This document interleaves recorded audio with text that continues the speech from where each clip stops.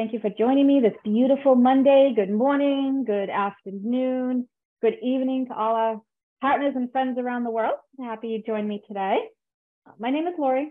I am a nurse. I do have a special interest in infection control, and I certainly have seen my share of TASS. We're going to be sitting here for the next hour and just kind of discussing Toxic Anterior Segment Syndrome. We're going to talk about the factors that attribute to TASS. We're going to talk a little bit about TASS versus endophthalmitis, give you a good understanding of the difference, the strategies and the prevention of TASS,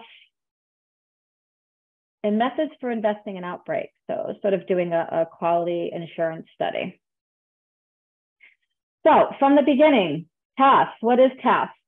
Well, TASS is an acute, severe intraocular inflammation of the anterior segment after intraocular surgery.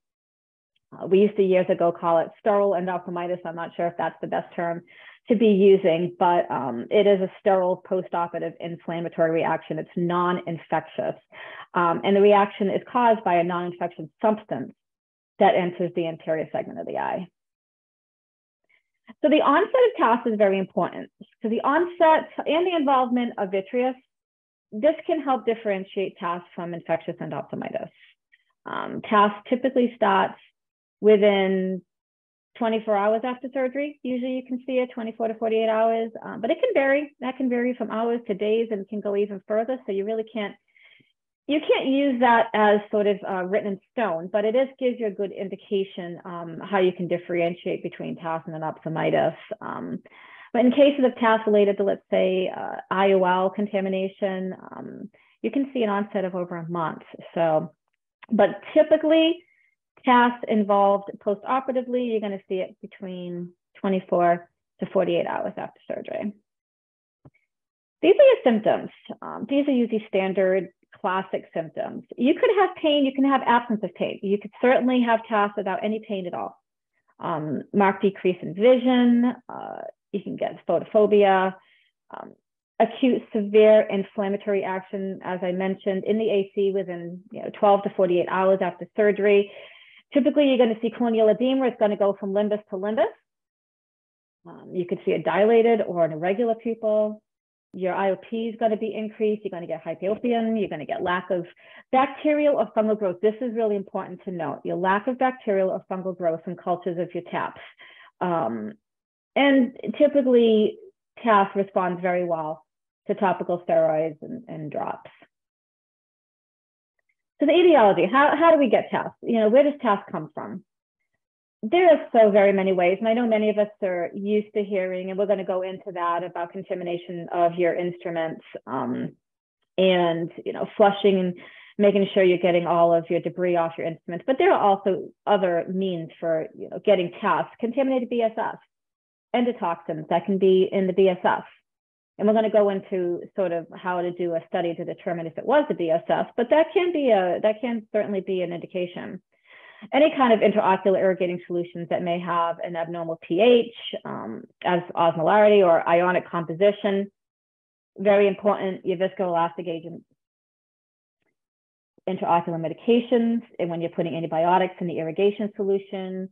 I know years ago we used to put vancomycin in all of our bottles with epi. I'm not sure if some of you are still doing that practice, but we did stop that practice because of the risk of TASS. But antibiotics and irrigation solution or intracameral antibiotics as well. You also have your topical ointments and preservatives. Remember, you have an incision, like you're doing cataract surgery. There is the chance that your topical ointments or any type of medication that has preservatives in it can get inside of that wound and can get in the AC. So your topical ointments and your preservatives are important. Metallic precipitates, glove powder. When you're touching the tips of instruments or your IOLs, if your scrubs, as they're loading that IOL for you, are they using gloves with powder in them? Are they holding the IOL and then, trying to load it that way? Are they somehow getting the tips of those instruments that are going to go into the AC, and you possibly could get gloves, that glove powder onto your instruments? Water quality is a big one. I know it can be difficult in some areas with your water quality, but water quality is a very big topic when it comes to cleaning instruments, when it comes to rinsing instruments. You want to be sure of the right water quality. And we're going to get into that as well. Ultrasonic baths, we're going to talk about reuse of single-use devices. There are devices that are not meant to be re-sterilized. This is very important. And then, you know, of course, you break down in the standard sterilization practices. Inadequate sterilization of surgical instruments and tubing. I think this is what most of us are used to seeing is when it comes to TASS. Inadequate flushing of instruments between cases, resulting in that buildup of viscoelastic irritants on the surface of ophthalmic instruments that can accumulate from inadequate or inappropriate instrument cleaning. So the inappropriate use or incomplete rinsing of detergent absolutely has been associated with TASS. And that's what we're going to discuss mostly today, because I think this is where many of us have seen our cases of TASS. All right, so let's start with your autoclaves. I know many of you have tabletop autoclaves. All right. Bacteria biofilm, that's a contamination in the autoclave reservoir. So if your autoclaves work by, you have your reservoir and you're filling that reservoir with water, okay? Those reservoirs can produce heat-stable bacterial toxins that can contaminate your instruments during the autoclave process. So let's talk a little bit about this. How are you cleaning your reservoirs? Oh my goodness, I remember many years ago, we had tabletop sterilizers that we used to use for minor procedures. We could also use them in the OR as well. And they weren't very easy to clean. And you have your little tubing and we'd, unlock the lock on it and the water would flow out, but you always have that film on the bottom of that reservoir. How are you cleaning that? We couldn't get anything in there to clean it. And I can remember people attempting to, literally tip these things upside down to try to rinse out and clean these sterilizers. It was very difficult. So how are you cleaning your reservoirs? Is it easily accessible and cleanable? Can you get in there? Can you clean them? Are you just let go into the flow of water to flow out and that's it? Are you cleaning them once a day? Are you cleaning them at the end of every day? Are you starting off each day with a empty reservoir, start fresh with new water? Or are you using the same water from yesterday? And then the water quality, what are you using? All right, we're going to talk about the IFUs. Instructions for use, manufacturer's instructions. What does the manufacturer say you have to use in your reservoirs for that sterilizer? All right, is it, we call it critical water. Is it treated? Is it sterile water? Is it, typically it's not tap water, but what is the water quality that you're putting in there? What is it saying that you need to use for that reservoir? But more importantly, how does it tell you to clean it? What does it tell you to use? Is it asking you to use, alcohol? Okay. I have seen some that tell you to rinse with alcohol, but then after you do that, you've got to be sure that you are running loads and rinsing and rinsing and rinsing and getting rid of whatever cleaner it's telling you to use. So these are all important things. You need to follow your IFUs, your manufacturer's instructions, and be using what it's telling you to use, but being sure that you're thorough. Okay, really take a good look at how you're cleaning your reservoirs. Is it easily cleanable? All right, and if it's not, you really take a good look at your sterilization practices and what you could be using to assure that whatever you're using to sterilize your equipment is easily cleanable. Your ultrasonic machines, this is a big one. Just like your sterilizers, heat stable endotoxins from this overgrowth of gram-negative bacilli in the water of ultrasonic cleaners. Okay, this is another cause of TASS. All right. How are you emptying the water chamber in your sonic machines? This is one example. I just threw this in here, but I mean, you could have small ones, little ones, large ones. Either way, they have to be emptied out. Same thing. Most of them have a tubing that you let go of and the water just flows out. Okay, you're still left with that film of water on the bottom. How are you rinsing that out? How often are you rinsing that out? So not only how are you emptying it, how are you cleaning it? Are you doing it in between patients? Are you doing it once a day? What does your IFU tell you? Most of them tell you should be doing it after every use. You're cleaning it completely, you're disinfecting it, washing it down, and then you're starting fresh again. I know some facilities do that once a day. You need to look at your IFUs and you need to decide policies and procedures. You need to have a protocol. You have it written right there in front, on the wall or somewhere in the sterile processing area. This is how we clean our sonic machines. But most importantly, make sure everyone is doing it the same way. Consistency, no deviation in your protocol. Everyone should be doing it the exact same way. And this is one of the things that we'll discuss when we talk about quality assurance studies, because typically when you see TASS, you're going to see somewhere along the line, somebody deviated from protocol. They thought, oh, I think it cleans better this way. I think if I do it this way, we're going to have a much better result. And now you've deviated away from protocol. And this is often how you can see TASS come about. So really take a good look at your procedures for cleaning your sonic machines and making sure that you're emptying that water chamber as well as you can. Make sure you follow your IFUs, make sure you have a good protocol for cleaning it, how often you're cleaning it, and that every person is trained correctly on it, and that you have consistency. Everybody's doing it the same way. Viscoelastic. Okay, these are your ophthalmic viscosurgical devices, your OVDs. So contamination or denaturation. So really what that is that the process of modifying the molecular structure of a protein. All right, so basically what denaturation means is it involves the breaking of many of the bonds within a protein, within that protein molecule, and which is responsible for the structure of the protein in its natural state. So basically it means you're taking away its natural quality. So contamination, of the viscoelastic can certainly be a potential cause of TASS. Often it can cause clusters of cases. And when it does, this is where you're going to look at your specific batches, okay? This is where you're going to go back and look at your lot numbers and see if there is a correlation. I have 3, 4, 5 cases of TASS and they all have the same lot number of viscoelastic. All right, so this is a good chance to go back and see. And if it does, this is where you got to get rid of those lots.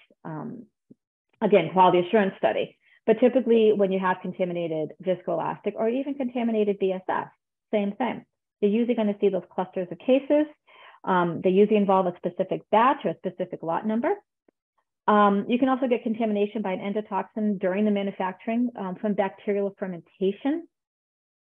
Traces of viscoelastic residue can attach to surgical instruments. This is that biofilm on the instruments, and they may not get completely removed during cleaning. All right, you didn't do thorough cleaning, and that's when you start to take away from the viscoelastic's natural quality, and it can become toxic. So some of the ways that viscoelastic can certainly cause TASS. One, it's contaminated. The viscoelastic itself is contaminated, or the viscoelastic is sitting there on the instrument, sitting inside of the instruments. You're talking about cannulas, and it's not thoroughly cleaned, and it stays on there, and then it's brought into the next patient, and these instruments are used on the next patient. So these are some of the ways you can certainly cause TASS from viscoelastic. And then, of course, flushing of instruments. I know this is a hot topic, but I think we all know that inadequate flushing between cases can certainly result in that buildup of viscoelastic. So let's go back to the basics of decontamination. Decontamination starts immediately at your back table, your scrub nurses, your assistants. Be sure that after you're using that instrument or that cannula, that you already begin cleaning it right then and there, right on that back table. Don't let things sit there and dry on your back table. Okay, you want to be sure that you're cleaning things as thoroughly as you can, but right away. When you're done with the procedure, are those instruments going to sit there for a little while before somebody in sterile processing can get to them? Well, they do make sprays that you can spray instruments with that will keep them moist until you can get to the decontamination process in your sterile processing department. So keep those instruments moist, clean them as soon as you can. Flushing of all lumens. These are your small bore instruments, your cannulas, even your phaco needles. If your phaco needles are getting reprocessed, if your IFUs and your manufacturer's instructions say that you can reprocess your phaco needles. Typically they have it, will say, you know, you can reprocess it 5 times or 10 times. Be sure you're flushing these things very well and according to manufacturer's instructions. Copious amounts of fluid. If you're using a machine, typically they spit out about 120 cc's of fluid followed by air. If you're using a syringe, that's fine. Just be sure that you're flushing good amounts of fluid through those cannulas, and then you're following it up with air. Really important, because if you're flushing with a fluid, let's say it's sterile water, you want to be sure that that sterile water is not going to sit in there during the sterilization process, and that it's going to be in that cannula for the next patient, for that surgeon to push out right into the next patient's eye. So air is a very, very good point to make. No matter what you're doing when you're flushing, be sure that you're following it with air. Some people have machines and they have compressed air. That's great if you have it. If you don't, perfectly fine. You can use a syringe, an air syringe. Just fill it up with air and push it until you see no more fluid come out. Make sure that your final rinse is treated water and is not tap water that can have all kinds of contaminants in it. All right, treated water, distilled water, sterile water. This is your treated water. You always want to make sure that that last rinse, okay, is your treated water.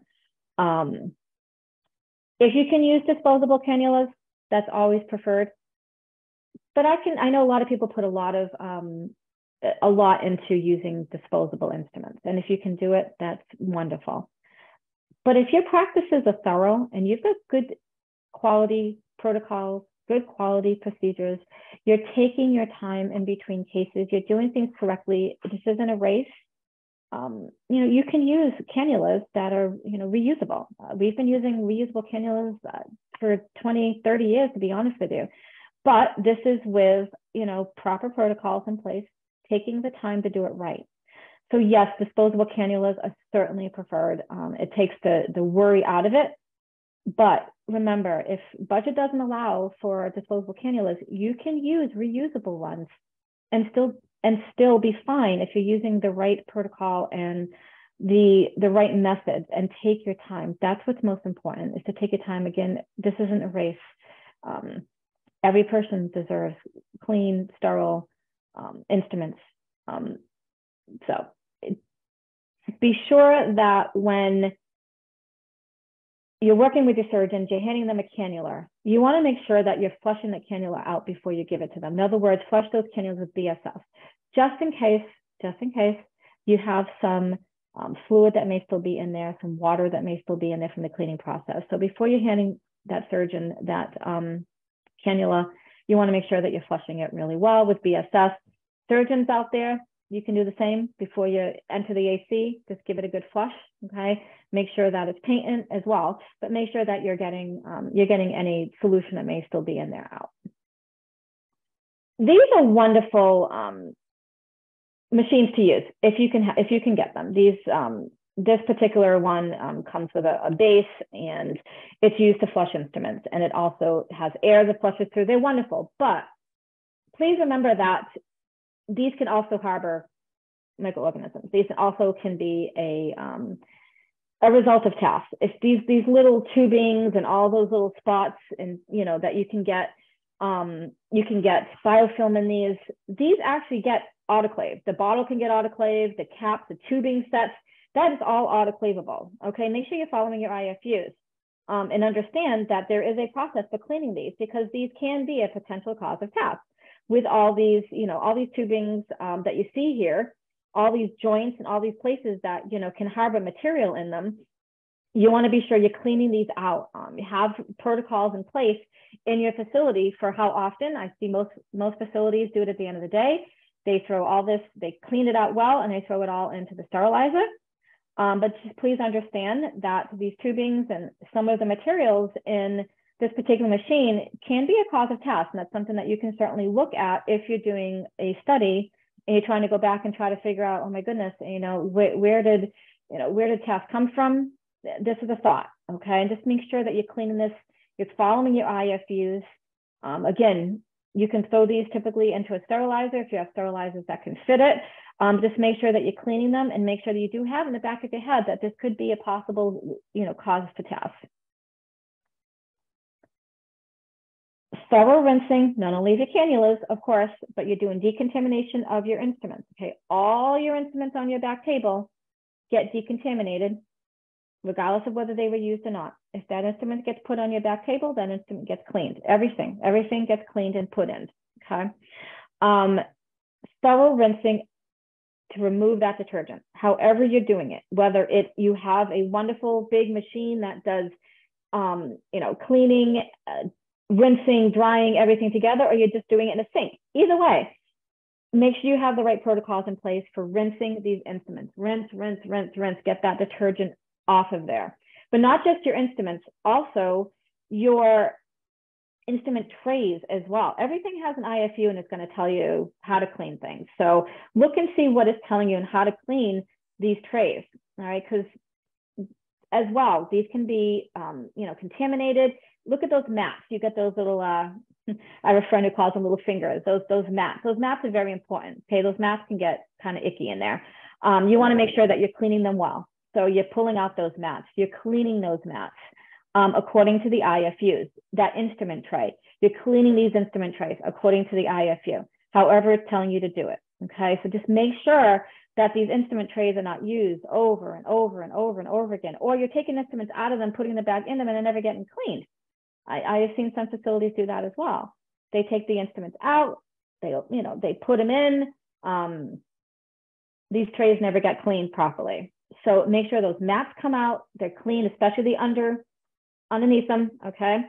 And these trays get as much love and attention as your cannulas do and as your instruments do. Intracameral injections. This was a hot topic for quite some time, and it still can be.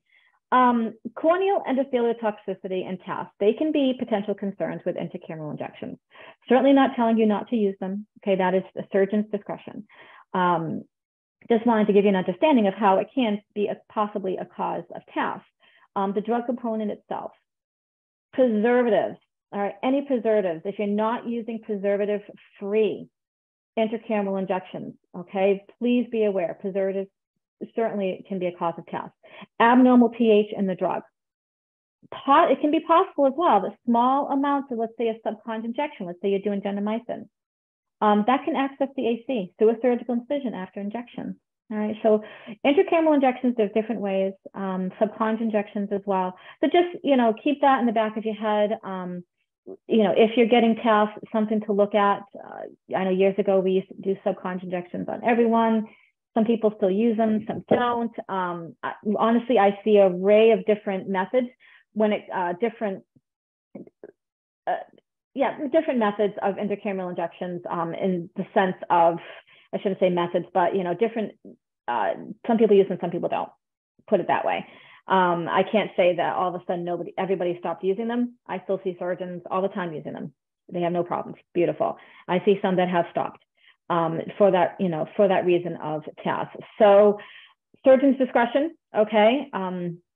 Depending, just keep in the back of your head, corneal endothelial toxicity, okay, and TASS with intracameral injections. All right, so summary on TASS, make sure, again, not a race. Adequate time taken for thorough cleaning and sterilization. Adhere to protocols.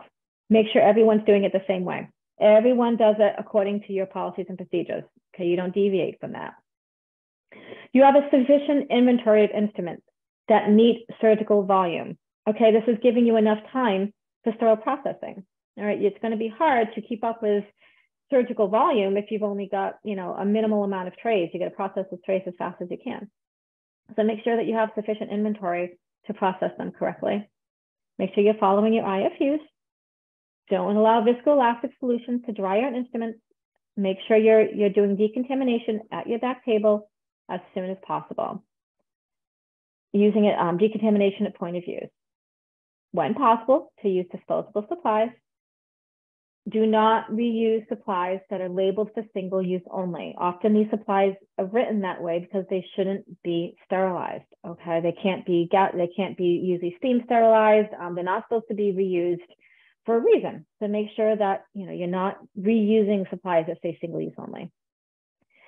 Clean ophthalmic instruments separately from non-ophthalmic. For any of your centers out there that are a multi-surgery center where you're doing other procedures besides ophthalmic procedures, if you're doing ortho, you're doing GI, and you're doing ophthalmology, make sure that you're giving love to these ophthalmic instruments, okay? That you're cleaning them separately from other instruments, from all that debris that could possibly be, from other large, more complex, more detailed surgeries.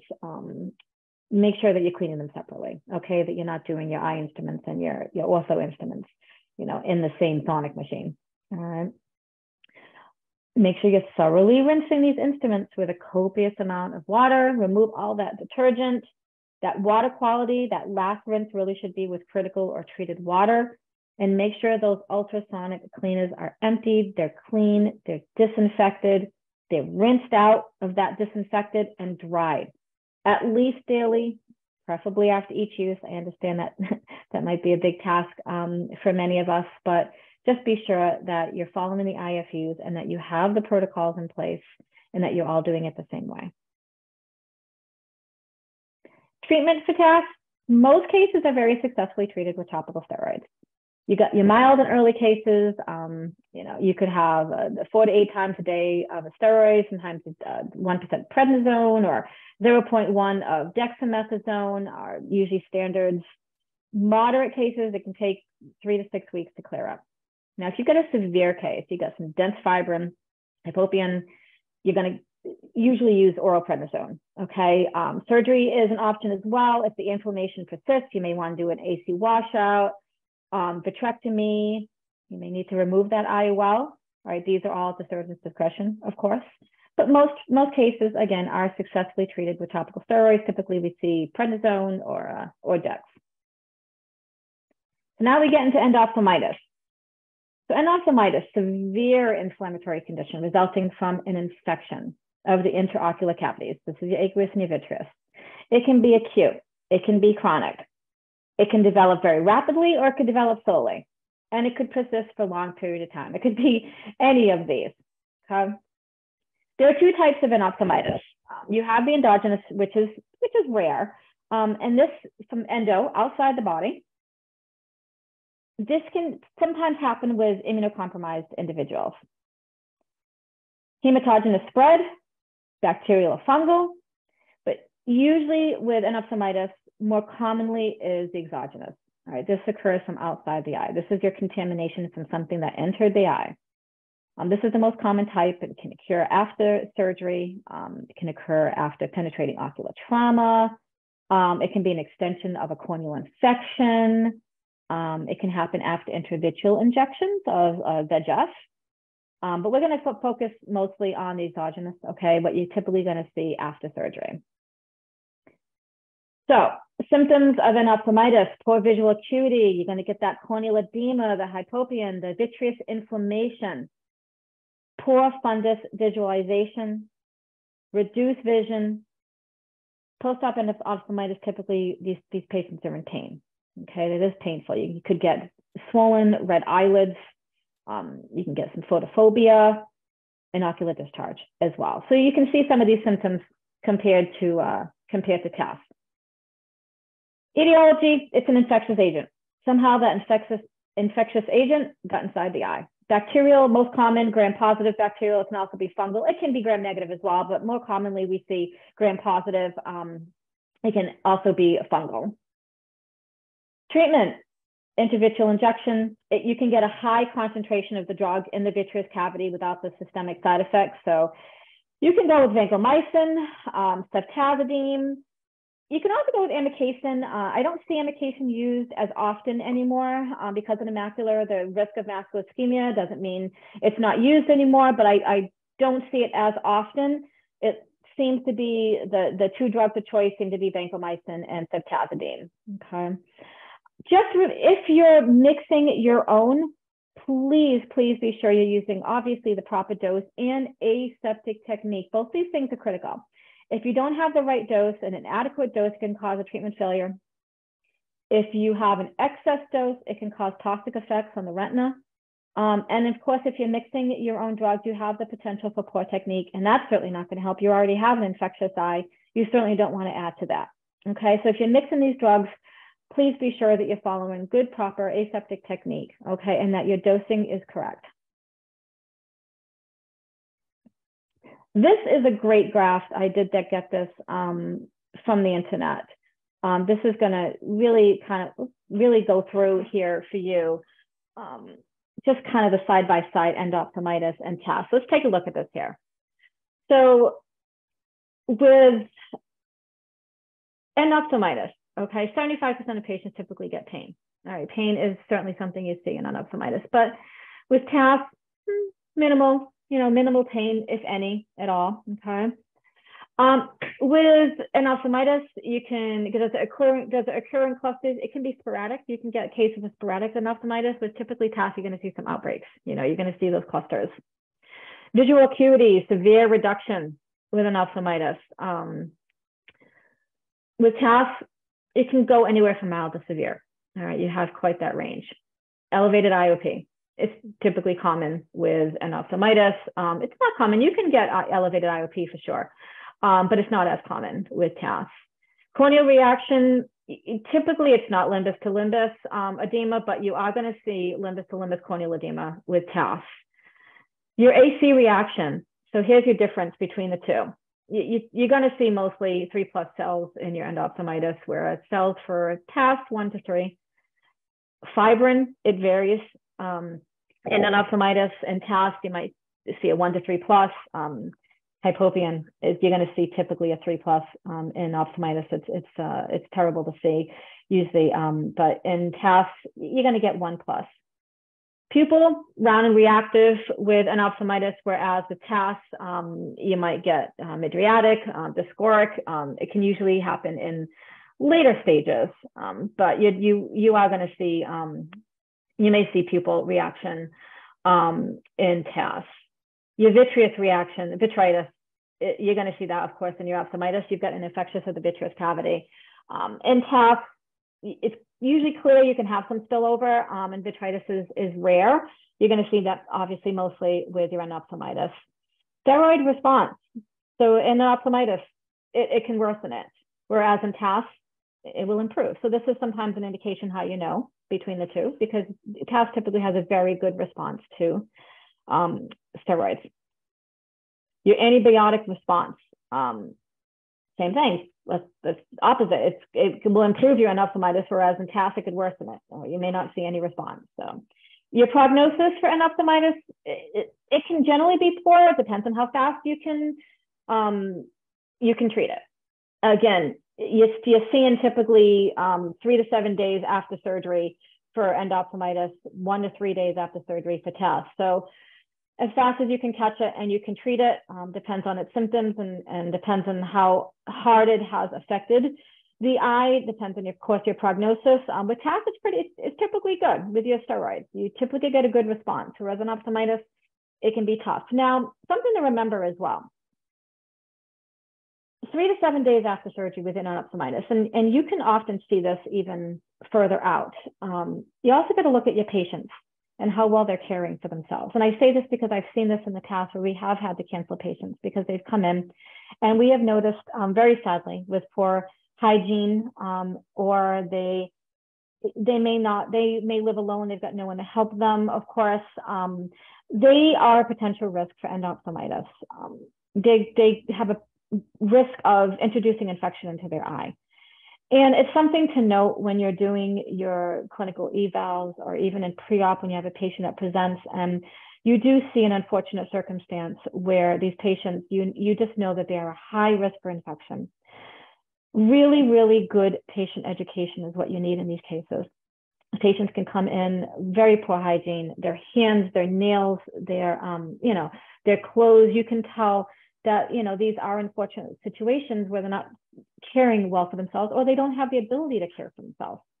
You got to remember that, these patients are going to be caring for their eye. They're going to be adding drops to their eye. They're going to be cleaning their eyes after surgery. And they can certainly be a risk for a potential for an infection. So this is where good patient education comes along. okay? We have canceled patients for this, and we have offered, we've offered social work, we've offered, if these are options, any type of medical care at home where maybe you can set up some type of care afterwards for these patients, for someone to come in and help them with cleaning and help them with their drops. But it's just something to think about. It's not always something that's related to surgery. This could also be related to your patient and how well they can care for themselves. So this is a great graph. This is something to just kind of look at and see your difference. For those of us, I did get the questions, how can you tell between TASS and endophthalmitis? Here you go. This is something I actually got online, and it really is a great graph to just see side by side. All right, so now you have a case, or you have cases of TASS. Now what do you do? Okay, let's talk about, an outbreak. All of a sudden, you have 3, 4, 5 cases that come in post-op day 1, and they all have TASS. So where do you start? Okay. The first thing, of course, you need to do is you got to determine the cause, so you can stop this, so you're not, looking at, the next day. And there is the possibility that if you've got that big of clusters of TASS and that many patients, you may need to close your OR until you find out what the cause of this TASS is. You certainly don't want to continue on doing patient care if you don't know what's causing it. 1 or 2 cases is one thing, but when you're getting, 6, 7, 10 cases of TASS within a day, obviously something is wrong, and you really have to look and go back. And this is where you're going to do a quality improvement study. Your goal is to find the common denominator. Okay, you're going to find that one thing that every case has, and this is where you're going to hopefully find the cause. So let's talk about that. Let's talk about a good quality assurance study and how you can go back and see if you can find the cause. So what's very important about doing this is that you gather your data one data at a time. If you do more than one, you're not going to be able to narrow it down. In other words, if you see, oh my goodness, I see this, but I also see this, you got to do it one data at a time. This is how you're going to be able to, bring it down to the level where you can see that one thing that all your patients had. So don't go and do multiple things to see if you can figure it out. Start one thing at a time, okay? Pull your patients, look at your schedule, figure out every patient you have, make a graph. Every patient that developed TASS. Now look and see what's surgical day. You could have them over 2 days. If you could get an outbreak of 4 or 5, and then day 2, a different surgeon, 3 or 4, all right? So pull the surgical days. All your patients, what days they had surgery on. What surgeons? Is it one particular surgeon? Multiple surgeons? Okay. Start there. I'm going to start your chart. Now let's start with the operating room. Okay. If you have more than one OR, you have one. Okay. That helped that. If you have more than one OR, let's look and see which OR they were in. Sometimes, your study could even stop there. Oh my goodness, 10 patients got TASS and all 10 were in OR 1. All right, something's going on in OR 1. But now you want to look at your graph, patients, surgical day, surgeons, operating room, work your way down. Now you go to your staff, your scrubs and your circulators. How are your circulators prepping? Okay, it's not always, it may not always happen at your back table. How are your circulators prepping the eye? You could stop there. Now you've identified same scrub. Move on. Instrument sets. Now let's look at your sterilizers. Do you have more than one? If you do, you should be able to go back to all of your instruments and be able to see which sterilizers they were sterilized in. Okay, you got to be able to track it. Somehow, some way, whatever your process is, whatever your protocol that you have in your facility, you need the ability to go back and track which instruments came from which sterilizer. Typically, it's put in the patient's chart and somehow in the patient's record, or you could have a logbook. You could have a schedule sitting by the sterilizer. And every instrument tray that came out, it's going into room 1. John Doe is in room 1. Room 1, the instrument tray came out of sterilizer A, sterilizer B, or you could put it into the patient's chart themselves. Okay. Either way, you should be able to identify every patient and which sterilizer these instruments came out of, however your facility does them. Now let's look at your instrument cleaning procedures. First of all, has anything changed? Are you using a new detergent? Are you using any new solutions? Have you changed, water quality? Have you changed from distilled to something else? Has anything changed in how you're cleaning your instruments? Okay, that's often this is where we may see TASS, is when we start changing protocol. It's okay to change. We always want to be up on our game, and we always want to be using the best things for our patient care, best quality. It's okay to change, but just keep that change in mind. Always know, okay, I'm changing to this, because if you're going to get TASS or even an infection, sometimes you can go back and say, oh my goodness, we just changed to this type of BSS from this company instead of this company. Oh, okay, we've changed this detergent.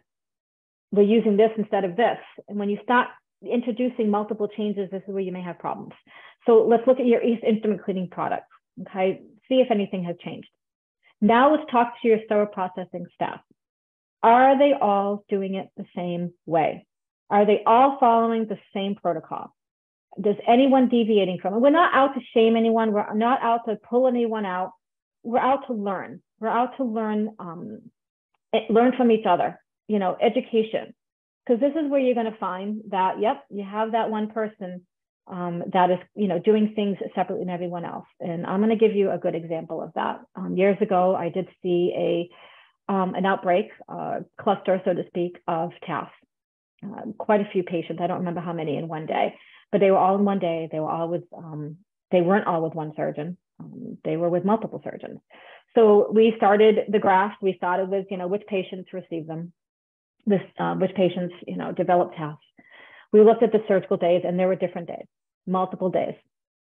We looked at the surgeons, multiple surgeons. All right, we haven't quite factored in anything yet. Looking for that common denominator. Looking at the operating room. Nope, they were all different operating rooms. Okay. Looking at your staff. Bingo. They were all the same scrub.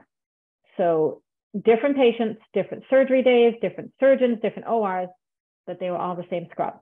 So there was that common denominator. Okay. So let's think now. Same scrub. Do we have a sterile technique issue? Well, I know the scrub. I've scrubbed with her. I've worked with her for years. I know she's an excellent scrub. She's got excellent technique. Of course, you never know. Something could be wrong. Didn't really think that was it, but there's that common denominator. So after sitting down and interviewing the scrub, we learned something. One of the blades that was used, they were reprocessed. They were approved to be reprocessed. But this particular scrub was cleaning this blade different than anybody else on the back table, I think. Dipping it into the BSS, or, they wasn't cleaning it the same way as everyone else. And lo and behold, this biofilm was gathering on this blade and sitting there and was not getting sterilized very well. And she just changed to this technique, recently, thought, oh, this, I'm going to do it this way. I think this is a good way. It was certainly an innocent enough act, but after doing the study, we realized there's that common denominator, there's our one scrub, and she was cleaning things differently than everyone else against protocol, against the IFU. Innocently enough, she thought it was a nice way to do it. She thought it gave it a good final rinse, but unfortunately, that final rinse caused this biofilm to sit on the blade, and now that blade is going into a clear corneal incision, and there you go. There's your introduction into the HC. So this is how a QI study, this is how you can find that common denominator. After you've done your study, let's hope you found that common denominator. Don't just stop there. This is where you need to interview your staff. This is where you need to get everyone together. Again, not to shame anyone, and you certainly don't have to call anyone out, but this is to explain the process of cleaning instruments and explain to everyone,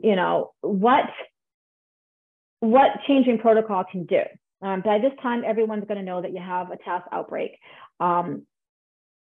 You can certainly do your quality assurance study as a team. You can assign team members to, again, you don't want to go, you want to do one thing at a time, all right? But you can certainly do this as a team approach.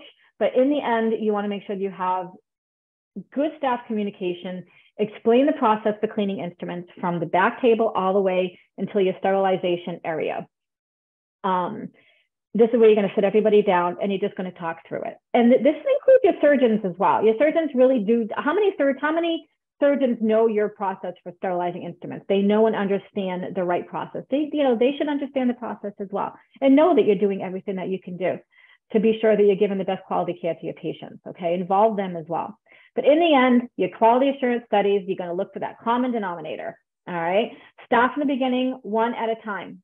Make a graph, patient, surgical days, surgeon, operating room, staff, look at all your staff, scrub and circulator. Make sure you're following your instrument sets from the sterilizer to the patient, that you can go back. You should be able to go back and look and see patient A had instruments that came from sterilizer A. Look at your instrument cleaning products. Has anything changed? Is anything new? Look at the protocol. Has anyone changed anything? Talk to your sterile processing staff. Make sure we're all following the same thing, and make sure that you interview your staff and you explain the process for cleaning instruments and that you're following the same protocol. Staff education, just as I mentioned, all team members. Okay, this isn't just your scrub. If you find that it was the scrub or it was the circulator, you're not just going to pull them out and call it a day. You're going to get together, and it includes all team members. Again, you're not there to shame anyone. You're just there for staff education, to learn from each other. Emphasize the importance of TASS prevention. Staff awareness. When you have new staff and you're bringing new staff in, especially those that may not be familiar with ophthalmology, do they know what TASS is? I mean, if you're out in the outside world and you're coming from med-surg, you're coming from a different world of, let's say, nursing, do they understand and know what TASS is? This is where they really need to be sat down and go through some type of continuing education on what TASS is, what endophthalmitis is, and how to prevent it.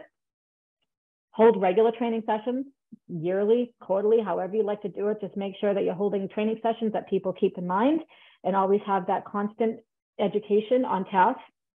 And make sure that everyone understands the guidelines on appropriate cleaning and sterilization of your equipment. Okay. Consistency.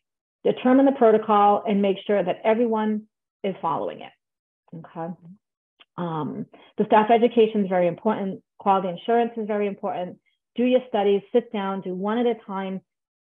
Don't do a whole cluster of, implementing things all at once. And in the end, you'll probably find your common denominator. And that's it. That is my talk on TASS. I think we may have a few questions. I'm not sure. Can I share? Yeah, just a few. Can I share my slides? And I'm happy to share slides with anyone. If you have any questions, on the bottom of the screen, you're going to see cybersight.org. All right, please feel free to log in and ask any questions through CyberSight. I'm always happy and always available to answer any questions for you, and certainly could share my slides if you'd like me to. Systemic disease drugs, high risk of causing TASS. Again, for me,